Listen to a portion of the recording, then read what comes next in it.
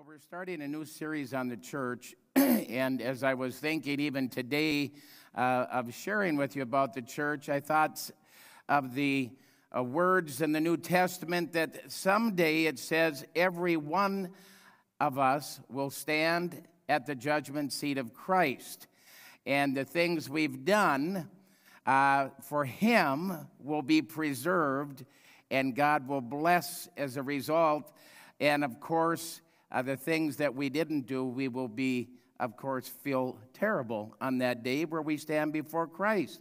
Now, the judgment seat of Christ is different than the great white throne judgment. The great white throne judgment is where people are doomed for hell. They'll stand before God and they'll have to give account. But Christians, too, will stand before God and give an account of what we did with our gifts. And so if you consider that, what have I done with what God has given me? There's a serious responsibility that God gives the church, and so we have to look at it pretty seriously, what we're doing with that. And so today, as we talk about the church, last week we established that Jesus is the rock. He is the cornerstone. We looked at different Bible verses from the Old Testament and New that established that Jesus is the rock, the cornerstone of the church.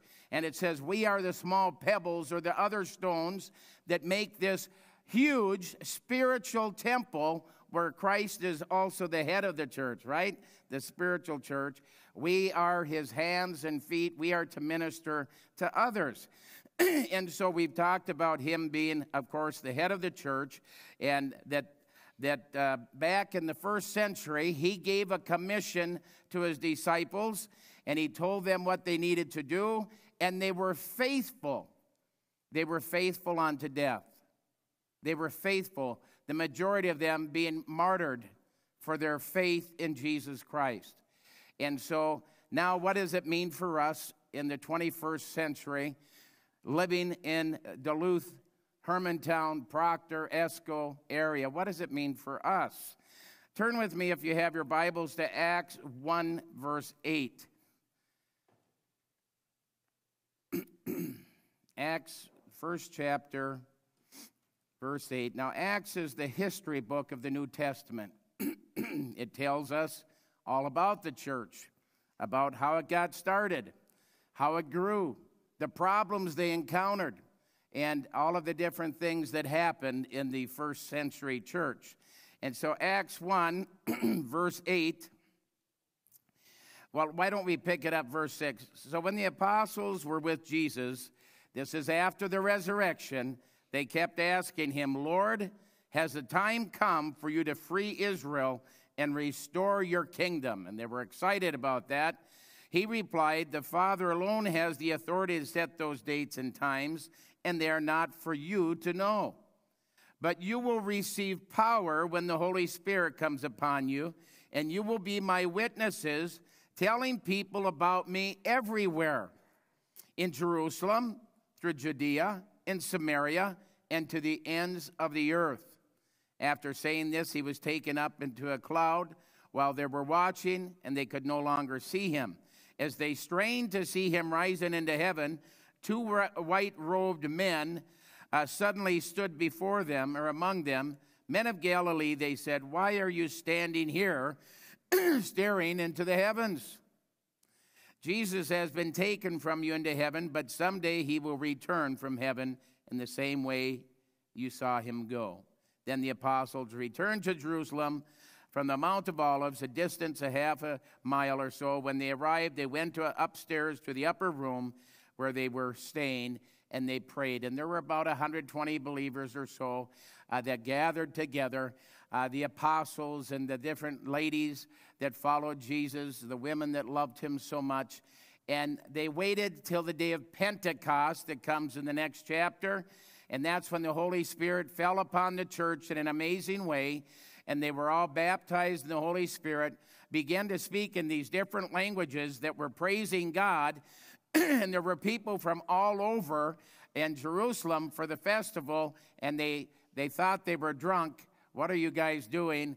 And all of a sudden, Peter comes to the plate and he shares an unbelievable message that day thousands of people gave their life to Jesus Christ. Thousands. You talk about a revival. And the church was growing every day because they had the Holy Spirit in their lives and they were faithful to the message. It's very important that we understand that. He said, go, start right here in Jerusalem. Start right where you're at. Start in college. Start in your high school. Start in your home. No matter where you're at, you are to be my witness of what I've done in your life. So start where you're at. Don't look to go to the Middle East. Don't look to go to Africa. Don't look to go to India or Japan. You are to be my witnesses right here, and I'll lead you. And so how exciting that God has a plan for every believer. Every Christian believer. And so it's a great plan. And in Matthew 28, we see a little more about this plan. And we've looked at this scripture many times. And it's about time that all of us begin to apply it to our life. Matthew 28, 19 and 20. Jesus and the 11 disciples left for Galilee, going to the mountains where Jesus had told them to go. When they saw him, they worshiped him, but some of them still doubted. Amazing how that doubt can be in our minds sometimes, right? You ever doubt God when you pray? And you ever doubt his ability? You ever doubt things happening? That's part of the human nature. But God wants us to be people of faith. Jesus came and told his disciples, I have given you all authority in heaven and earth, or I have been given all authority in heaven and earth. Therefore, go and make disciples of all nations. Those are the words you need to hear today. Go and make what? Disciples of all nations. And he was talking to you and to me. Then he said, baptize them in the name of the Father and the Son and the Holy Spirit. Teach these new disciples to obey all the commands that I have given you. So he's given us our directives here. Teach them, baptize them, teach them to obey everything I've commanded you. And be sure of this, I'm with you always, even to the end of the age. So here we see the commission. We see that Jesus left the church with this great directive, and now it was up to the church to do something. And as you read church history, which is really interesting, you'll see certainly there were some dark ages, and there were some hard times, but throughout the ages, there were faithful people that loved the Lord and that continued with this mission. We've seen that there's been wars in the name of Jesus. There's been, the church has done wrong things. But when we do it the way God tells us to do it, we will be willing not just to live for Christ, but to die for him. And certainly we do that to bring the wonderful good news to other people. So here we are, make disciples of all nations. Make disciples. How do we do that? How do we make disciples? When should it start? How can we mold people? How can we get them to truly follow Christ? Well, there's certainly different things that we need to do. In order to disciple somebody, you need to befriend them, don't you? And it starts with a relationship. It starts with the relationship, and I think it's so important. I remember when I was a junior in high school and I went to Camp Siegel, and Christian camps are so wonderful. And at the camp, I prayed with different young people to receive Christ that were there from all over the state, got to know them and shared with them. And at the end of every camp, the night before we left, they had a testimony service where you'd had a bonfire, and you'd take a pine branch and you'd bring it up and you would share your little testimony and then throw the branch in the fire and walk away. That was the ritual that we had. I remember the testimonies were very similar as I went to that camp from After I got saved when I was in 8th grade, I went there every year. Even when we got married, we went there to counsel, my wife and I, after we got married. And I remember these words coming out of the mouths of my peers. Last year, I came to camp, and I gave my heart to Jesus, and then I went home, and I went back to school, and I fell away. Those were the words I heard year after year after year. I fell away. The Bible has a lot of warnings about falling away. But why were they falling away? And I remember thinking how important it is to continue. You make a commitment to Christ, that's just the beginning. And I thought, I go home, and when I went back home, it was darkness. I want to tell you, it was dark. And anybody know what I'm talking about in a dark setting? There's a lot of people living around us that we have no clue. They may have beautiful homes, but they walk in and it's dark. It's gloom. It's negative. And I remember that, and certainly I didn't look forward to going back home. It was a depressing atmosphere. My mother smoking, the house filled with smoke. I can still see the rays of sun coming through the curtains, and the house filled with smoke, and depression, and all of the things you dealt with. But God was there in the midst of that. And so coming to Christ, certainly we're going to have problems, and everything doesn't just get better right away, believe me. Anyone know that? It's just not automatic where everything gets better. And so here I had a burden for those young people that prayed, and I remember I got some studies together. Lynn helped me with it. Lynn is the one that led me to Christ, and I went down to St. Paul, and I started a Bible study with some of the kids that got saved at camp. I went to Hill City that summer and started trying to see these new Christians get established in their walk with God, and the importance of going to church, and the importance of reading their Bible, and the importance of passing it on. Now, if we did what this told us to do, friends, we would have revival on our hands. How do we do it, though? And that's so very important. It's one thing to read it. It's another thing to apply it to our daily lives. So what do we do here? Well, we're going to look at a situation in history where Paul the Apostle, and you know that Paul, certainly he was a religious man, but he wasn't a Christian. He didn't believe in Jesus. He persecuted the church. He was there at the first martyr, Stephen's, when he was killed for his faith, condoning what was going on, and then he saw a light from heaven that changed his life forever.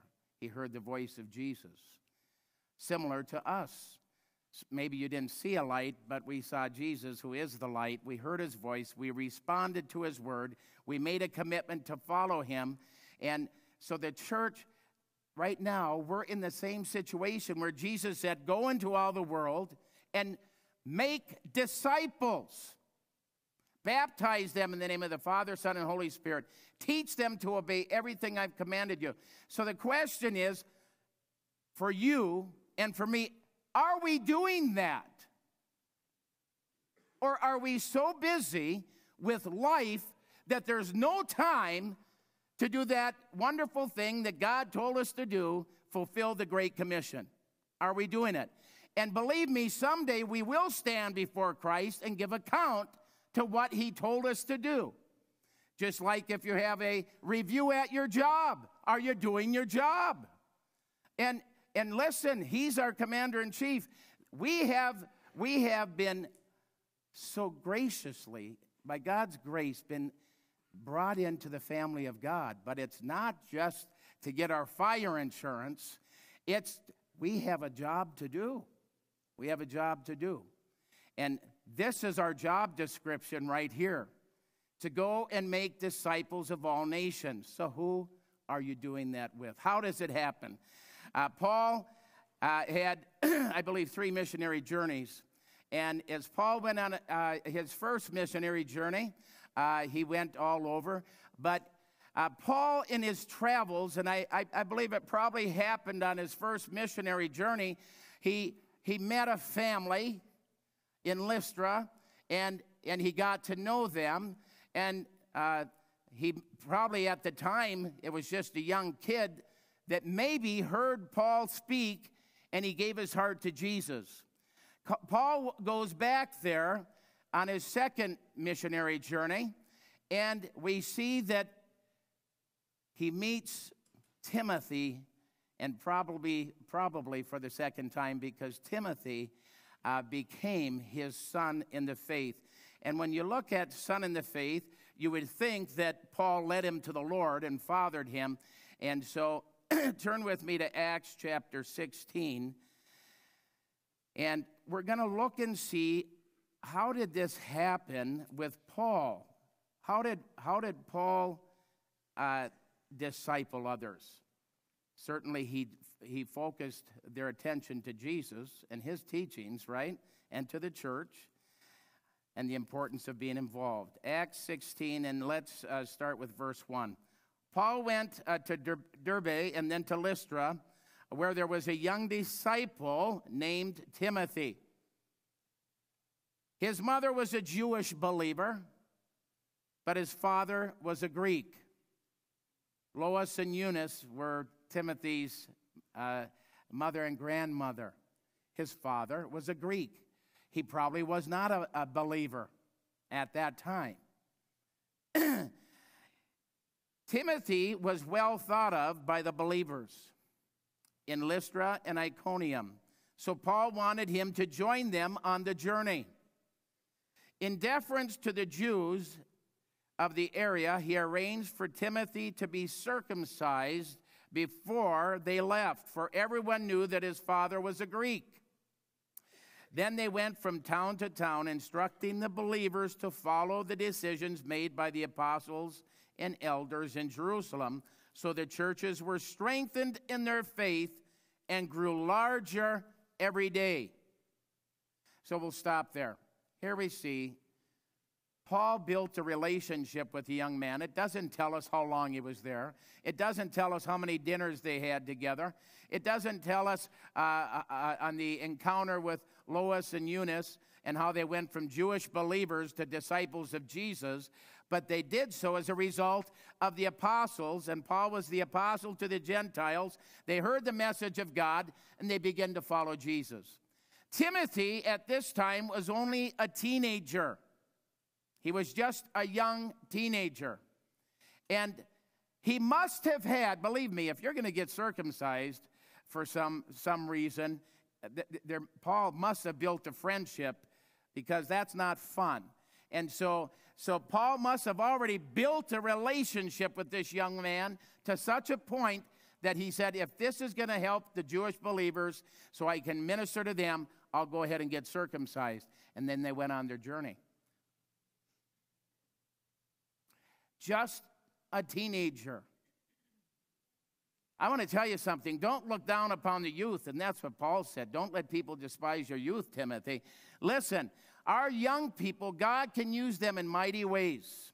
Mighty ways. He can use us old people too. And so God wants all of us to be used. And used in what way? Well, here we see that Paul, first of all, established a friendship, a relationship. Maybe it's going to Starbucks, getting to know somebody. Maybe it's being with them at work, spending time together, going on a fishing trip. All of these things. We need to get to know each other. We need to befriend people that don't know Christ. And we need, the Bible says, make Christianity attractive. Some Christians walk around, right? You're a Christian, yeah. And they make it look like, well, boy, it doesn't look very attractive. I wouldn't want to be a Christian if you'd never seem happy. Christians, we should be the ones living life to the full. We have an abundant life, Jesus said. I've come to give you life and life more abundantly. We really know what life is all about.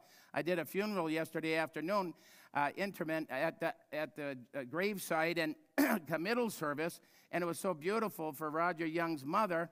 And his mother, Esther, was 97, but she loved the Lord. And to hear the stories of her love for people, what a heritage. What a heritage. God wants you to love people. How are we going to do it? Get involved. Get involved in other people's lives. We talked about it, but Paul got involved in Timothy's life. Timothy watched him and then began to follow him. Discipleship is so very, very important.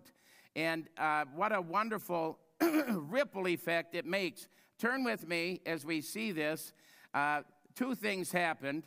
They went out, they trained them, they discipled them, and as a result, the church did what? It grew. Just think if every one of us took this seriously today. Every one of us took it seriously. I just want you to think about it. We took it serious and we realized, well, God wants me to be a disciple maker. He wants me to go with the Great Commission. And he wants me to start right where I'm at, right? So we take it serious. And we all begin to pray about getting involved in other people's lives. And God, lead me to the people. It doesn't mean you're going to have 10 people all of a sudden. We start with one, right? Paul started with that family right there in Turkey and Lystra. He started with that family. He got Eunice and Lois gave their hearts to the Lord. Timothy's with them, young kid. Yeah, I want to follow Jesus. I believe this. And all of a sudden, he's got a family that believes, and the other people are believing. And in this area, God begins to pour out His Spirit in the different churches there. Galatia, that Paul spent much time in there. Ephesus, and he's writing to these people in this area. And he needs other people to establish them. So he disciples Timothy. Why? He pours his heart into him. So Timothy, what's he going to do with this now? He's a Christian. Turn with me to Timothy. Let's first of all, let's look at 2 Timothy chapter 1. This is Paul's letter later on to Timothy. Paul was in prison at the time, probably either in Rome or close to going to that area. And so he writes this letter to Timothy, who he had already discipled. And let's pick it up, 2 Timothy chapter 1. I want to just look at first.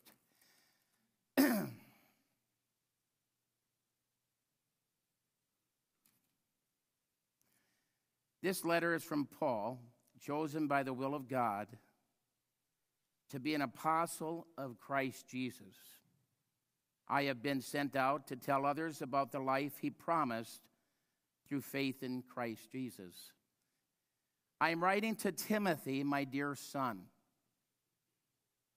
May God the Father and Christ Jesus our Lord give you grace, mercy, and peace. Timothy, I thank God for you. The God I serve with a clear conscience, just as my ancestors did night and day. I constantly remember you in my prayers. I long to see you again, for I remember your tears as we parted. And I will be filled with joy when we are together again. You can see the close relationship they had. I remember your genuine faith, for you share the faith that first filled your grandmother, Lois. Paul was preaching there, and Lois gave her heart to the Lord, and your mother, Eunice. And I know the same faith continues strong in you. This is why I remind you, fan into flames the spiritual gift God gave you when I laid my hands on you. For God has not given us a spirit of fear and timidity, but of power, love, and self-discipline. So never be ashamed to tell others about our Lord. So here Paul is discipling Timothy. He gave Timothy this directive. He wanted him to establish the churches where he was at. Paul was going to go somewhere else. They had been on missionary journeys together.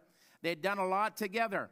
And so then in chapter 2, Paul goes on in his letter. This was just one long letter when Paul wrote it. It did not have verses. It did not have chapters. It was a letter to Timothy, inspired by God, through the Holy Spirit, of course. Then he says, Timothy, my dear son, in chapter 2, be strong through the grace that God gives you in Christ Jesus. You have heard me teach things that have been confirmed by many reliable witnesses. Now, teach these truths to other trustworthy people who will be able to pass them on to others. Do you see how it works? Do you see how this works? Timothy, I pass this on to you, to your grandmother, to your mother. Now, you pass it on to other faithful men. God is talking to us to find trustworthy, faithful people who will follow Christ, to teach them, so they will in turn do the same with others. And it's just like that ripple effect when you throw a rock into a pond and you see the ripples keep going. You never know where it's going to end, do you? You never know where that's going to end. And believe me, that ripple effect has gone all the way down.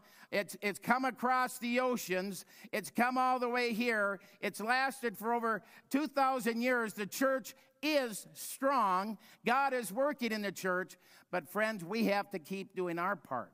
And if we don't do our part, we could be one generation away from extinction of the church that we know today.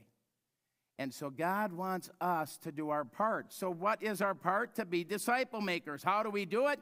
We befriend people. We pour our life into them. We get to know them. We go to a soccer game. We go to a football game. We get to know them.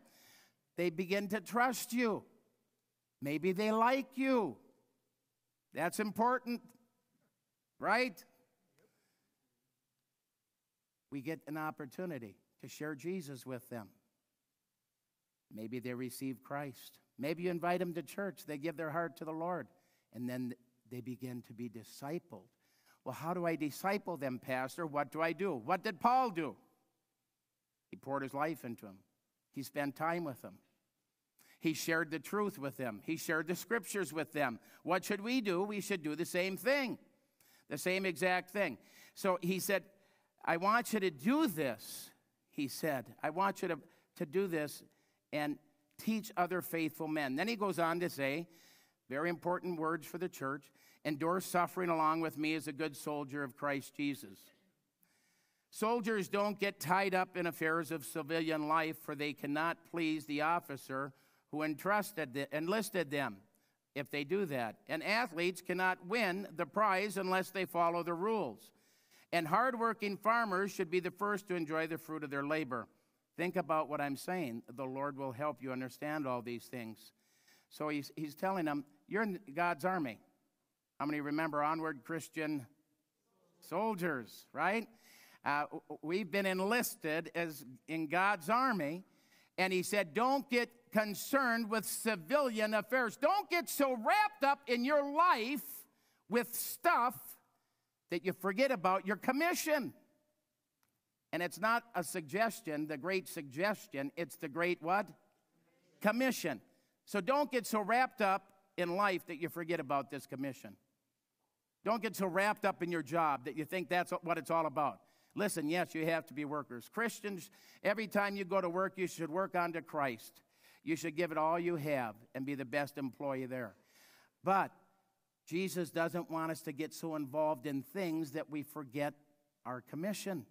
And so here he tells Timothy that, and he says, always remember in verse 8 that Jesus Christ, a descendant of King David, was raised from the dead. Always remember, this is the good news that I preach and that we are to preach. The good news of what?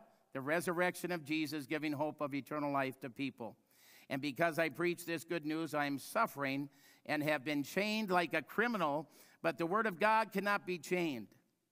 So I'm willing to endure anything if it will bring salvation and eternal glory in Christ Jesus to those God has chosen.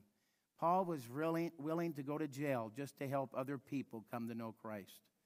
Are we willing to give up our free time to befriend somebody, to love somebody, to pour our life into somebody so they can do the same?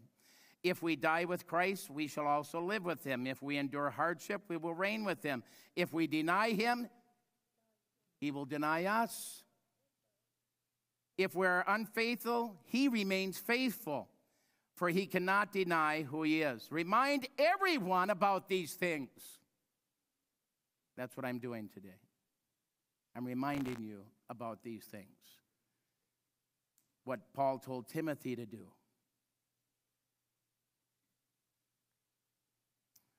What Timothy told others to do. And it went on and on and on. And because of that wonderful faithfulness of the early church, a young college student at UMD caught the same message. He got a vision.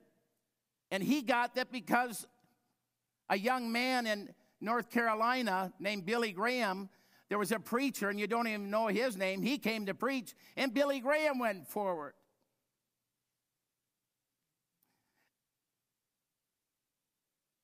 You never know what God's going to do.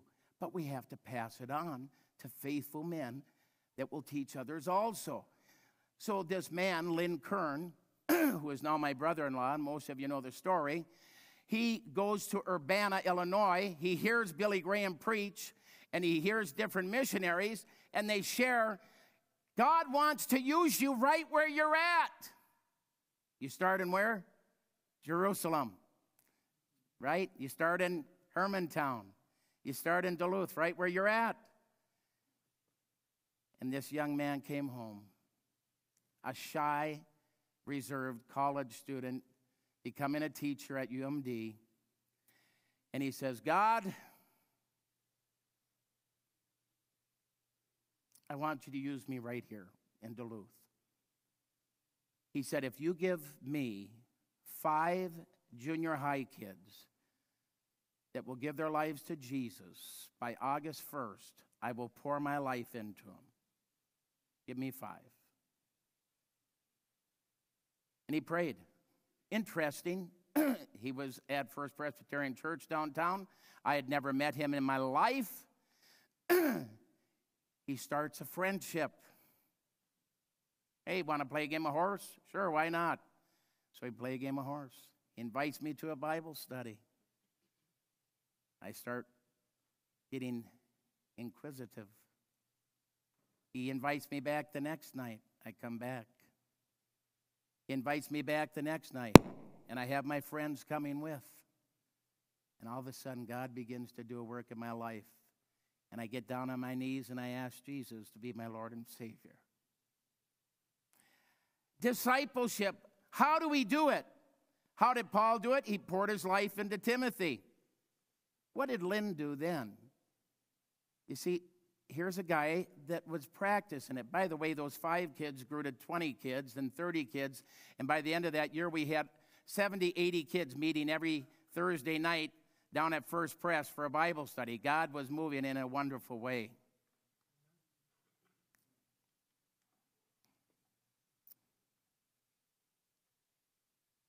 In 9th grade, Lynn had me leading Bible studies. Why? How? Because he poured his life into me. See, making disciples is not just getting somebody to say, okay, I'll pray and become a Christian.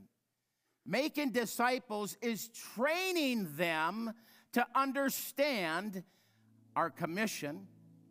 When I went to Bible college, Lynn wrote that verse on a book that he gave me when I was going to Bible college, 2 Timothy 2:2.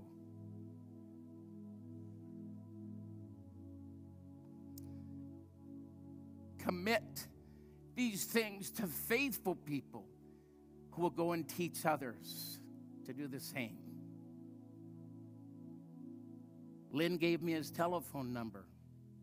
He lived with his mother down on 3rd Street,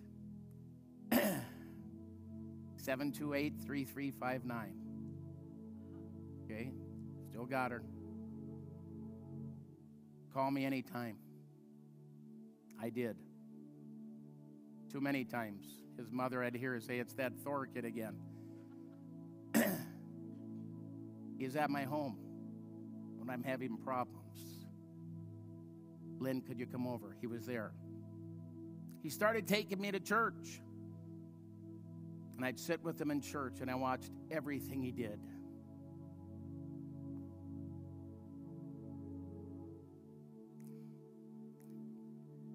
Discipleship. Discipleship. I watched how he prayed, always a hand on his nose. I thought that's how you prayed. Discipleship. Discipleship. He started pouring his life into my family.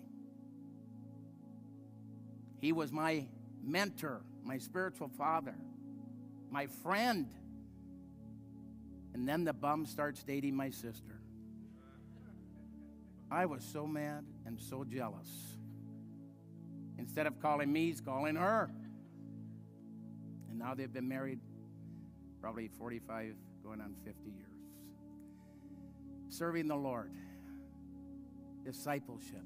Go and make disciples of all nations. Pour your life into people. It's these things that will last for all eternity. And that's what Paul did.